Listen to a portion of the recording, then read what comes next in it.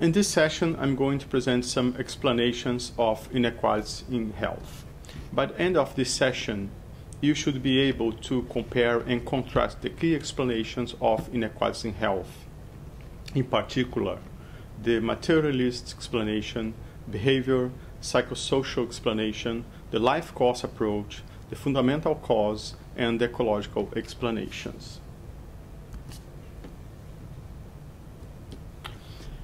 Health inequalities and its potential mechanisms definitely gained prominence at both policy and research agenda after the publication of the Black Report in 1980, when the social model became clearly more relevant than medical model in public health. Several analyses were conducted linking poverty and social class with different causes of deaths in the UK, such as malignant neoplasms and disease from circulatory, digestive, and respiratory system.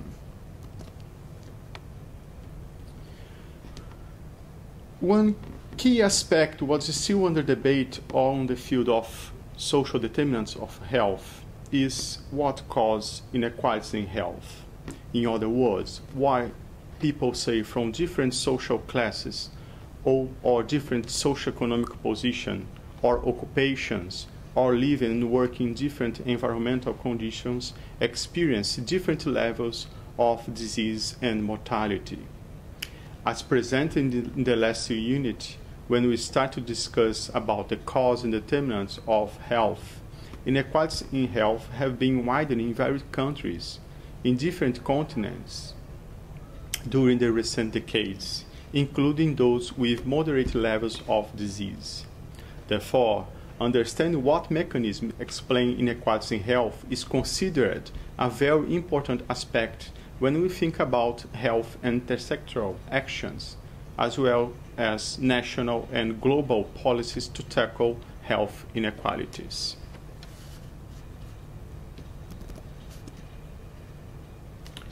In the Black Report, differences in health were measured over the years between social class assessed through occupational status.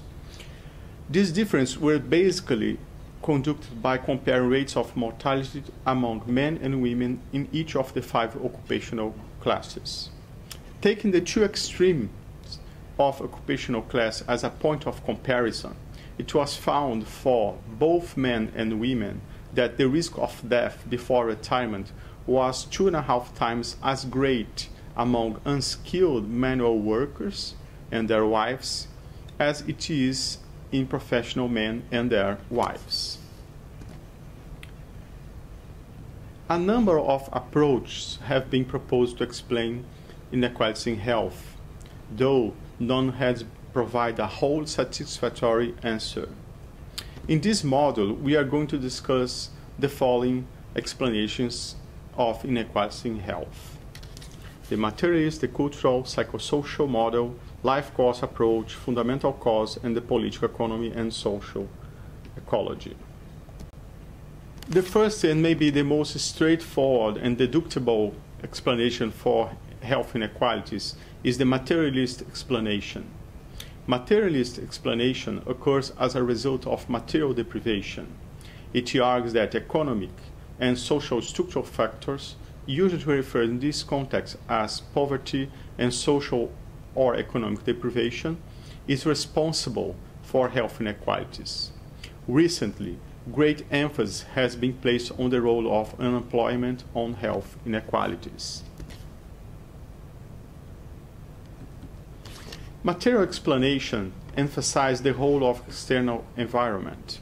Inequalities in health in this context will come about because disadvantaged social groups are exposed to a more unhealthy environment and have few resources to secure the necessities for health. It's well known that unhealthy environment where people live and work affect health. Pollution and lack of sanitation, as well as poor housing condition, expose people to several diseases. Although the link between social deprivation and infectious disease is clear, as a result of lack of sanitation and inadequate water supply, multifactorial and non-communicable disease have been also strongly related to poor social conditions. Socially disadvantaged people do more dangerous work, and as a result, they are more exposed to accidents and disabilities at work.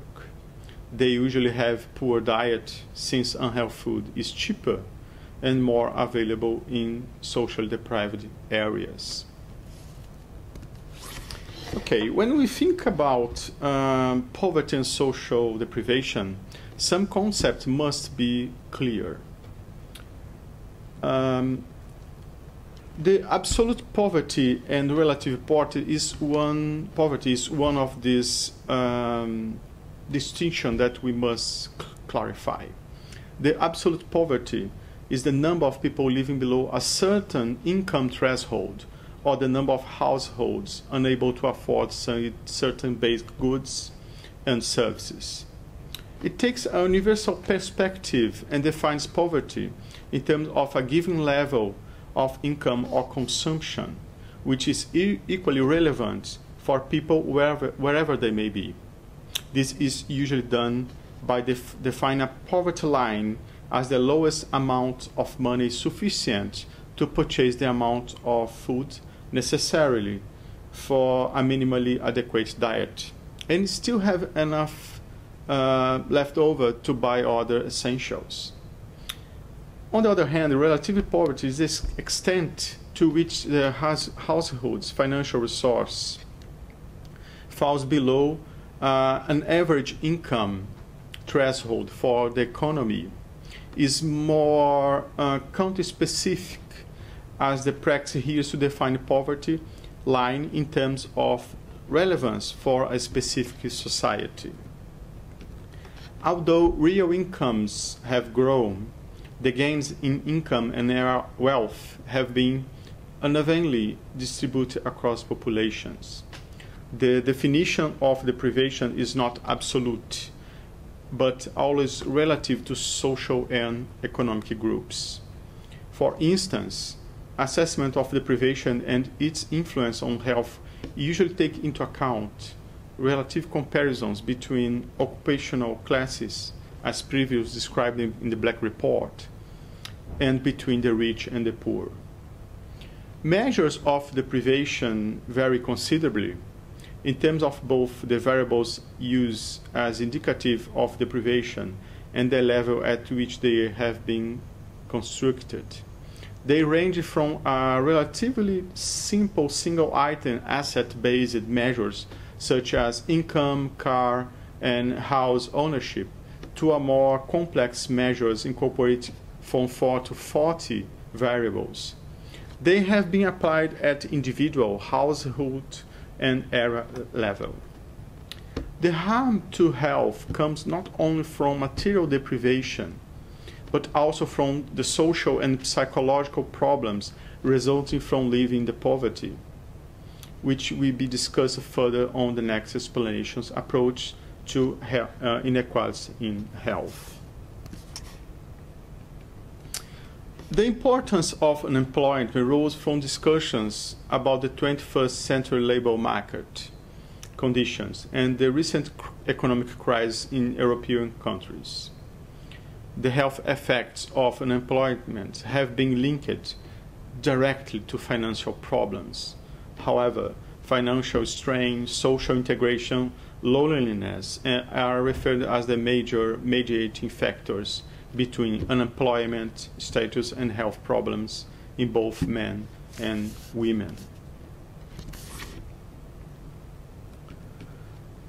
There are different ways of measuring deprivation, and here are two examples. This difference arises because there is not commonly accepted definition of deprivation and no theoretical framework to guide the selection of appropriate indicators. As a result, indicators of deprivation are sometimes direct and sometimes indirect measures. They usually take into account occupation, for example, unemployment, as well as acquisition of specific assets such as houses and cars.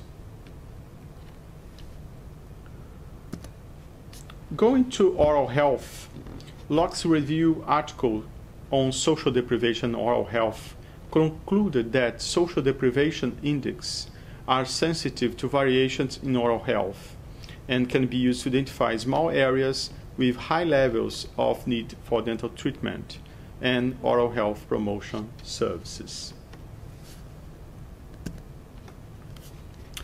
A study on social inequalities in oral health in Scotland showed a clear gradient between area deprivation and number of sound teeth. On average, people living in the poorest area had 6 sound teeth less than those live in the more affluent area.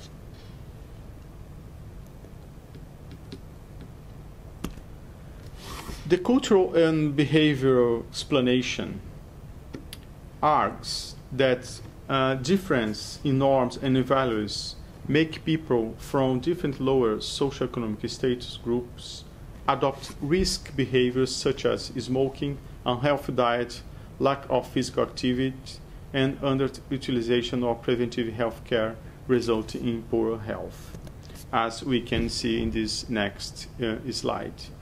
According to this explanation, people from different socioeconomic groups adopt different behaviors and voluntary lifestyles.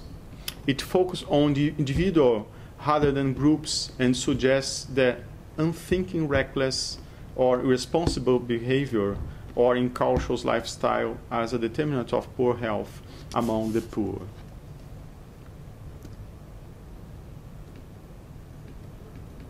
This approach is strongly based on the premise that adult health behaviors are largely an interindividual phenomena which reflect some process involving free choice.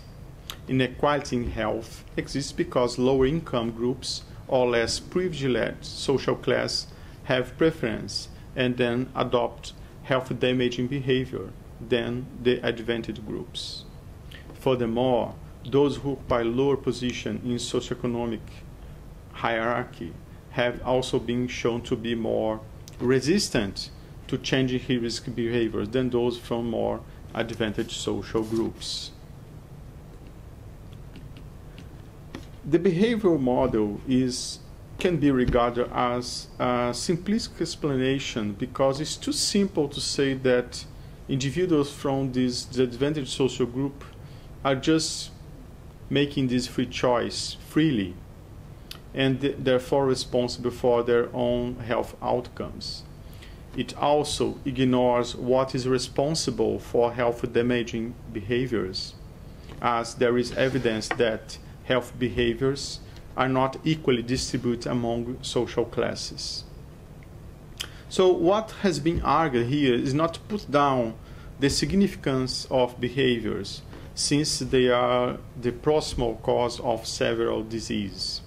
But the behavioral model is incomplete as ignore the underlying social determinants of health, or the distal cause, so-called the cause of the cause. It is an individual risk factor approach and considered a victim blame in nature. So other models are needed to understand the inequalities in health.